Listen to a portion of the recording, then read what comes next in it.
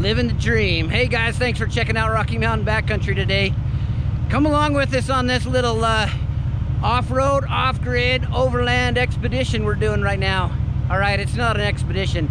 We just had to get the machines out, go for a little ride. I had to go on this little trail here that I absolutely love. It's up behind my house in the foothills, and you'll see in the footage it's pretty tight, but it's private ground and it's not restricted to any 50-inch trails. So anyway, enjoy this little video, show you guys a little bit about this machine in the tight stuff and in the trees, and we'll go from there. So thanks for checking out Rocky Mountain Backcountry, you guys. Let me know down below, leave a comment, and let me know what you think about these tight trails and putting a bigger machine in tighter spots. If you guys are afraid of the Rocky Mountain pinstripes, I don't know if we did too much damage today or not, but it's coming, I promise.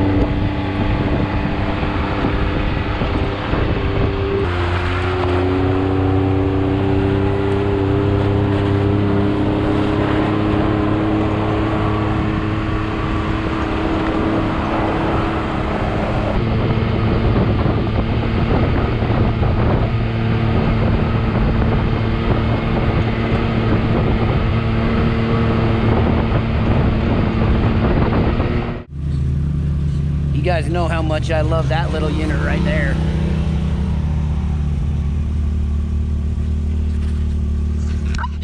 All right, let's keep going.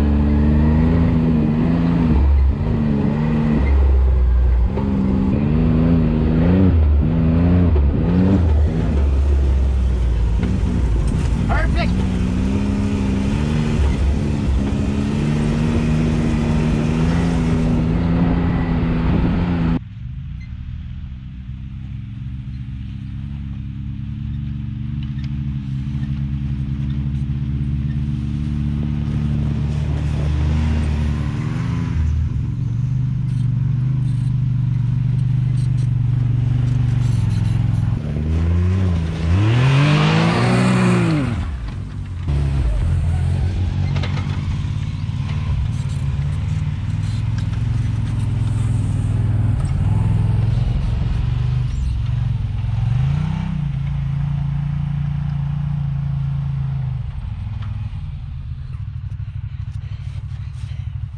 Hey guys, smash the like button for my effort to come back and forth and get the camera.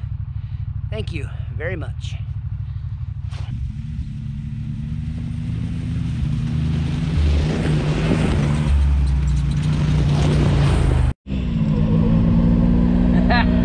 One thing I really do like is hearing that turbo noise. That's kind of cool, right?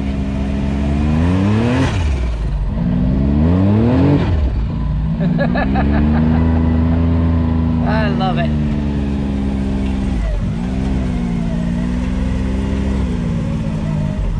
So now we're on this tight little trail that I was telling you about, and we get into some tight bushes, and there's probably 6 or 8 inches of snow here. It's old snow, so it's really soft and slushy. And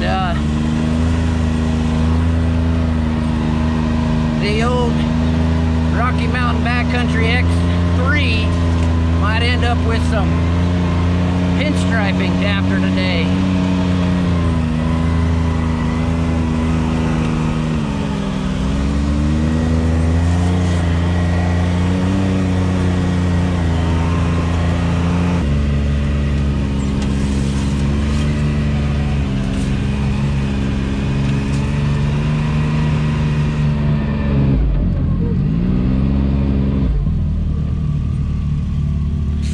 All right, guys, I gotta be honest with you. My favorite videos are not this, looking at a trail the whole time. So, let's get some more of the machine. How about that?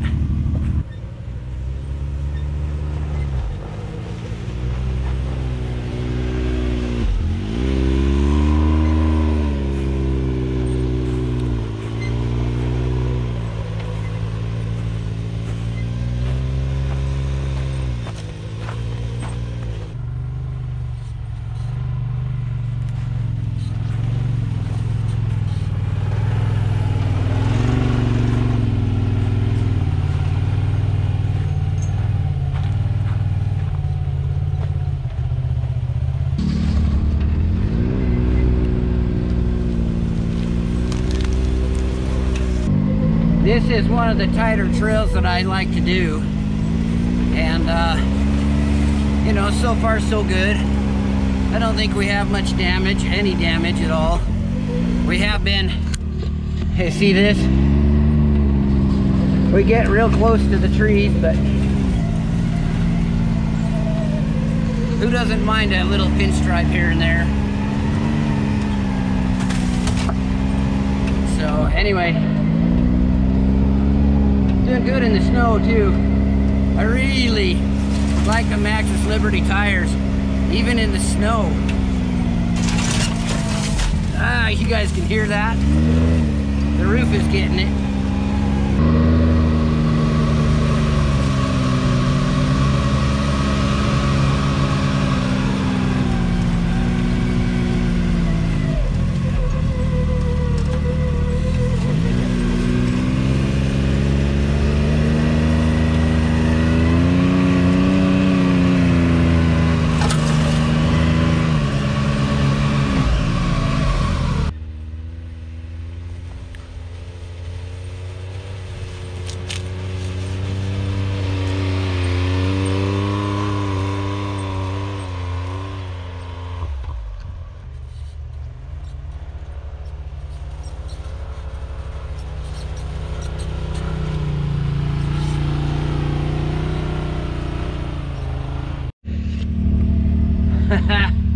Look at that, you guys.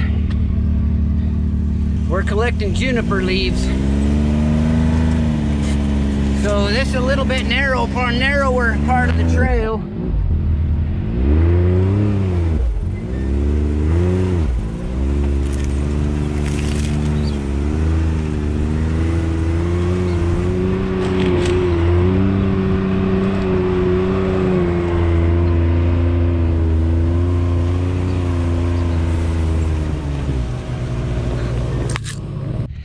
You can see this behind me here. This is just kind of a little technical spot on this trail. In the, well, you can see there's a wash going down right here, and it just kind of gets a little off camber, and it's quite narrow, but I know it's not Sand Hollow, right? But this is one of the spots that I like, and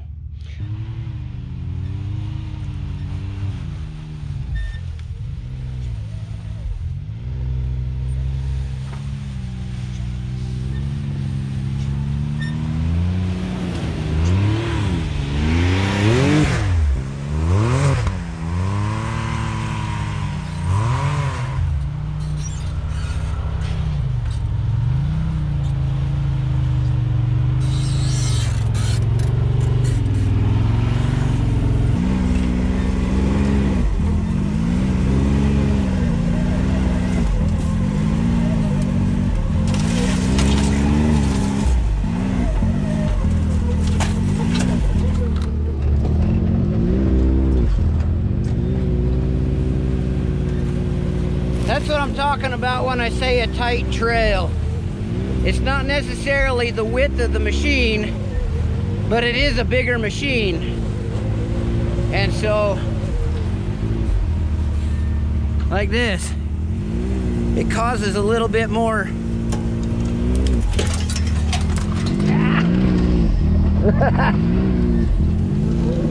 it causes me a little bit more stress and not wanting to scratch it, right?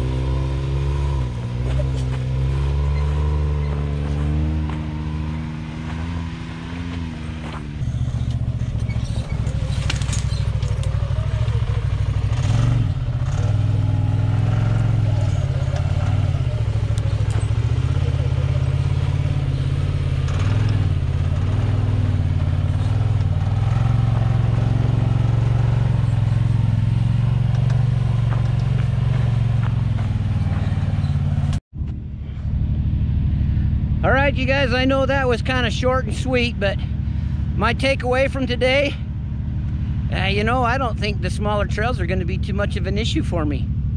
When it comes down to it, this machine isn't a lot wider, but I think we're okay on the on these tighter trails. So I've got some stuff coming up you guys don't want to miss. I've got my son-in-law, who's kind of a rookie driver on these side-by-sides, but we're gonna put him in both machines and kind of get his take, and we're gonna ride both machines together and take turns on the machines and find out exactly, you know, the differences and what we like and what we don't like. So subscribe right now and watch for a upcoming video on a really in-depth comparison on these two machines. But anyway, you guys, thanks for checking out Rocky Mountain Backcountry. Let's go for another ride. We'll go off-road, off-grid, overland. Be sure to like this video and subscribe so you don't miss the next one coming up. And that's it for tonight. We're out of here.